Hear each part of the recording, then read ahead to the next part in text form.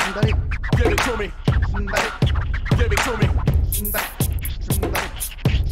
Yeah. Somebody say, hey, we want a 10K. Yeah. Hey, we want a 10K. Yeah. Hey, we want a 10K. Yeah. Hey, I look forward to working with you on these issues, and our two new members certainly bring a great deal of experience to our committee. With that, let me turn it over to Senator Paul, and then we will go on to the roll call vote. Thank you, Mr. Chairman. The Office of Administrator of Small Business Administration should be a nonpartisan job. You should want someone who administers the program fairly and without politics. I met Ms. Guzman. I'm hopeful that she will. I'm hopeful that it will be something that's not a partisan position. I do have some misgivings. Her home state of California is by no means an economic model for the nation for small business.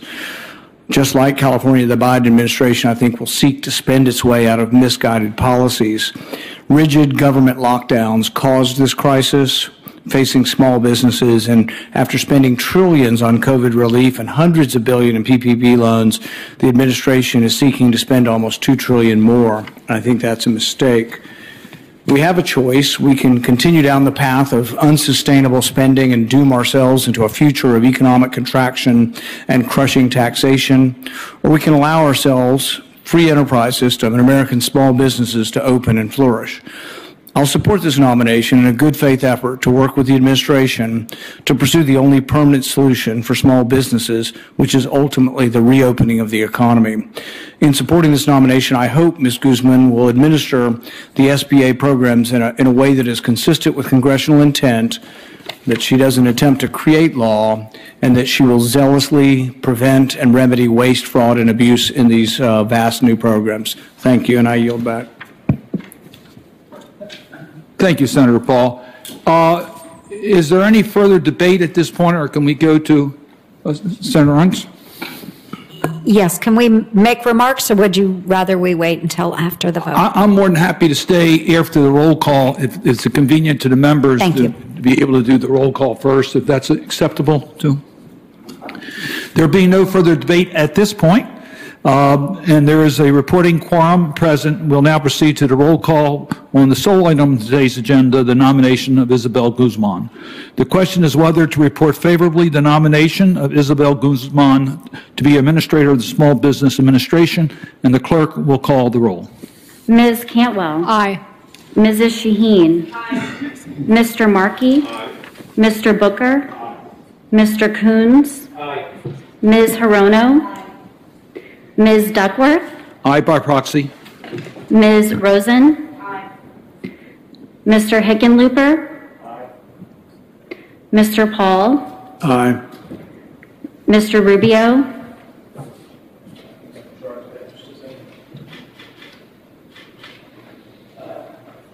No by proxy.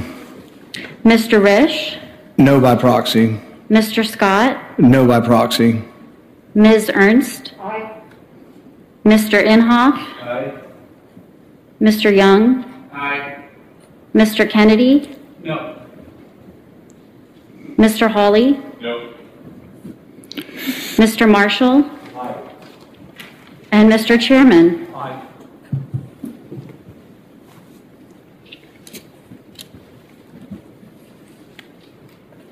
On the matter of the nomination of Isabel Guzman to be Administrator of the Small Business Administration, the vote is 15 ayes to 5 nays, and the nomination has been reported favorably.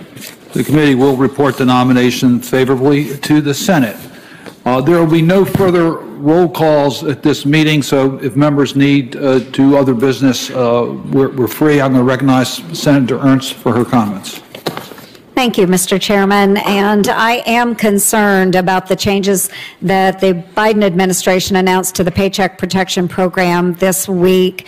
And while I support allowing more of those self-employed folks to qualify for loans, I do fear that some of the other changes will have negative consequences on some of our hard-hit businesses, and that they appear to contradict congressional intent.